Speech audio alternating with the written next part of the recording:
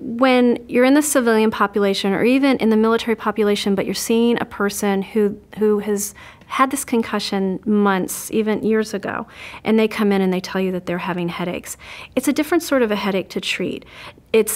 It can be treated and it can be effectively treated, but it's more complicated to treat. So you want to get not only a very good history of the event and what happened and how long they've been suffering with this headache and treating it, but you also want to get an idea of, did they have headaches prior to this injury?